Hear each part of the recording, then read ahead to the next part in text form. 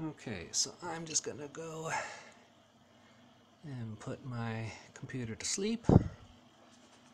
It's gonna go to sleep. And here's my box. I know the lighting's bad, but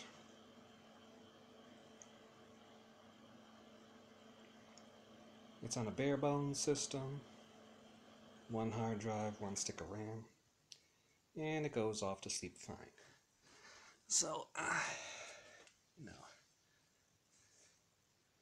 LED light flashing, no other information. But now, when I push a key to go back from sleeping, that's it. And in addition, I cannot even manually use the power to reset it.